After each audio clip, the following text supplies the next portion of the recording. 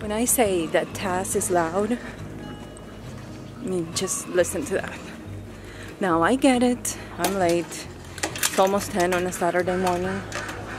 But as I was saying, it is Saturday and this is the day that I give myself a little bit of grace.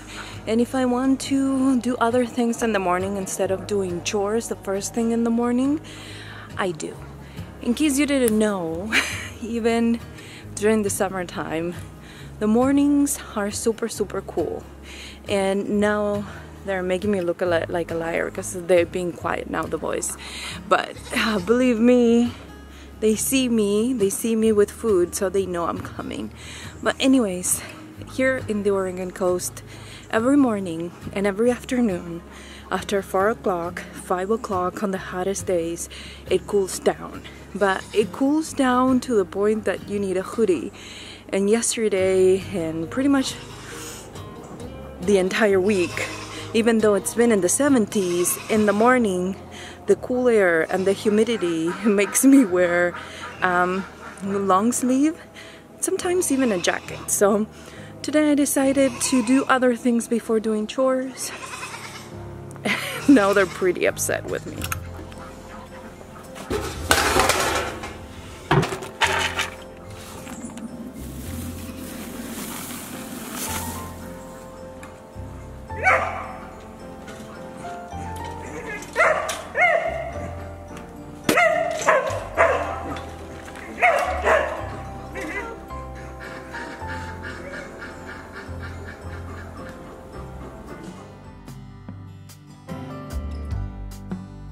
Take me anywhere that you want. I don't even care if we come back again.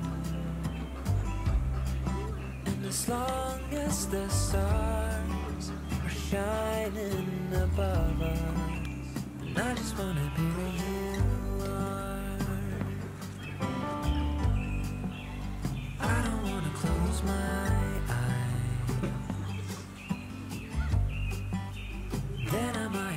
a moment of you,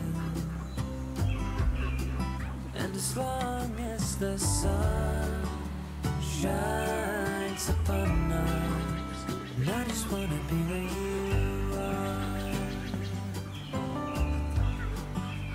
'Cause with you I feel no fear, and when you hold me, all my wounds are.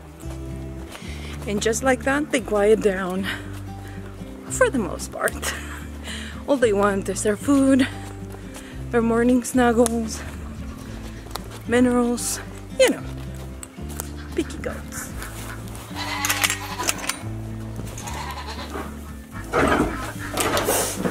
Good morning! Good morning! Morning, Mr. Black. Morning, Mr. White. Morning, Clara. Hi, children. Good morning, nothing. Hi, Mama. I don't know what you're looking for.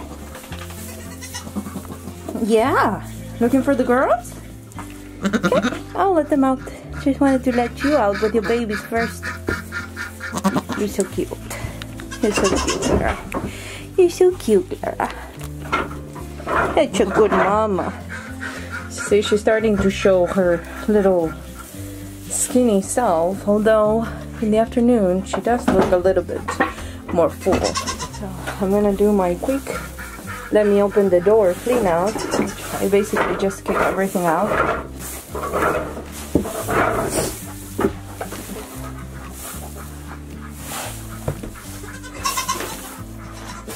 Ay, my girlies. I hate it when they cry. Ah, you guys broke something again? Ay, pregnant ladies.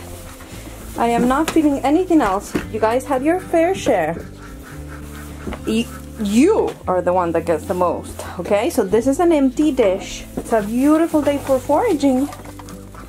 I'd do that if I were you. But you can go eat your hay if you want. If Clara wants, she can go eat her hay. They just follow each other nowhere. Hi, Mocha. Show me that belly, mama.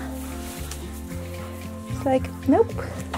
I typically do barn clean out day.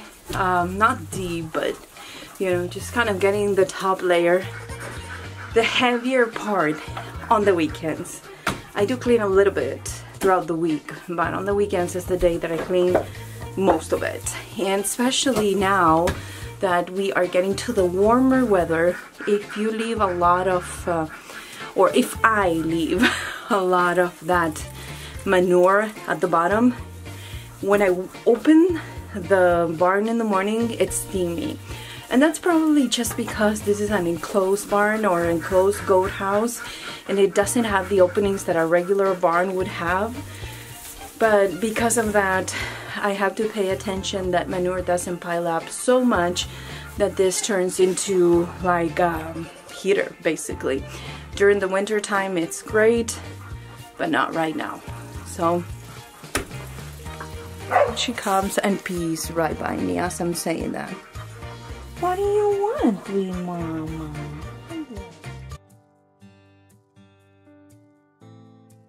She is looking big, but not ginormous. I mean, when she develops, well, most goats develop that last big belly. It's typically the last month.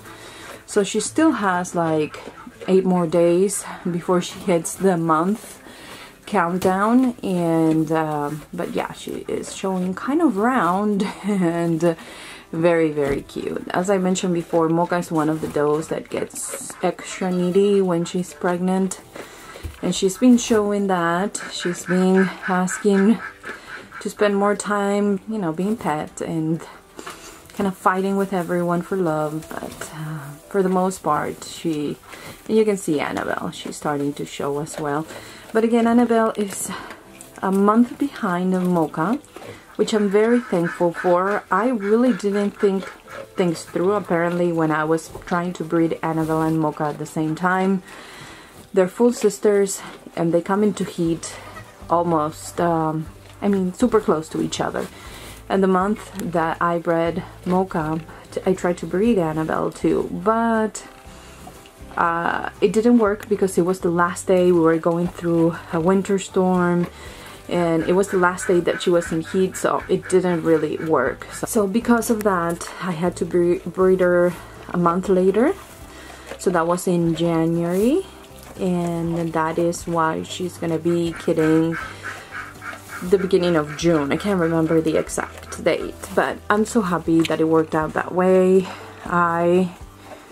I don't know if I can deal with 2 births at the same time, and if you've been watching Hands That Never Done Farms, that's what they had to deal with once at least, or you know.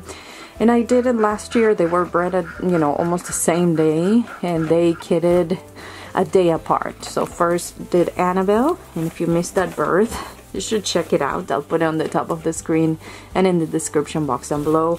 And then the next day was Mocha, who delivered the twins that are right here.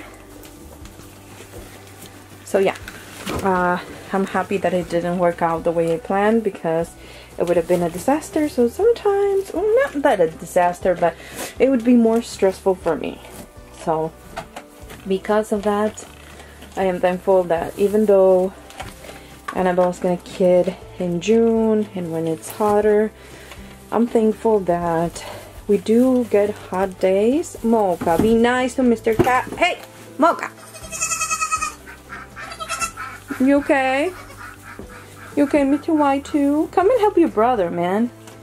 So it's, you know, less of a worry for me to have them kid separately in separate months. It's gonna help me kind of pay attention to each one of their kids. You know, if they have more than 2, it's a different story in the pen and incorporating them. And I know people do it all the time, but for me it's different because I am different. People have like 20 does kid the same week, And that's okay if it works for other people, but for me, I feel like it takes me a little bit longer. And I'm also kind of thankful that even though it's going to be in June is not our hottest month, even though we don't get super hot. We get like 2 days maybe in the entire summer in the hundreds, maybe 101, 102, unless there's a heat wave. We're typically in the upper 90s between 10 a.m. and 4 to 5 p.m. and then it gets cool in the 60s. So I love that weather, and I think it's perfect. So even though you may struggle a little bit throughout the day with the heat, you know that the goats are going to be nice and cool with a nice breeze at night.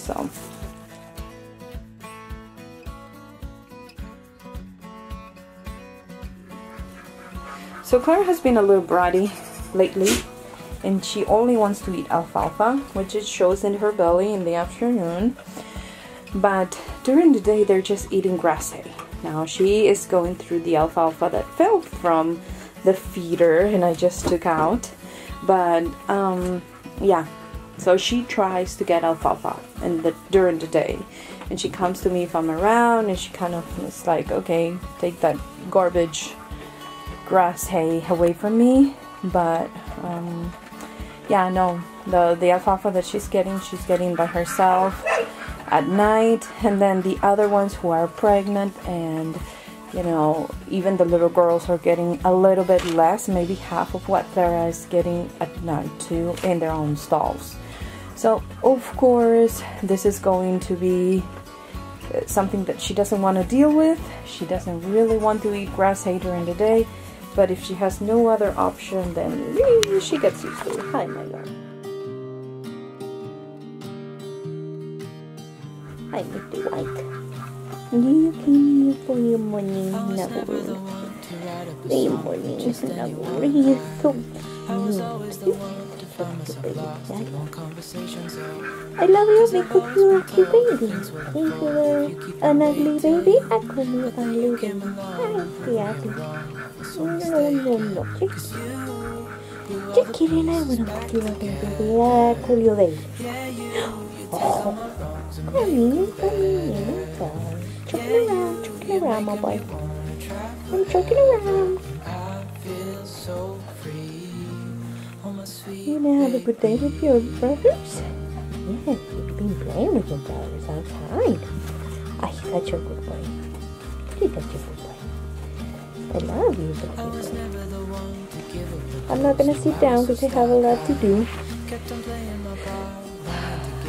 You're so stinking cute. I wanna come and kiss you all day.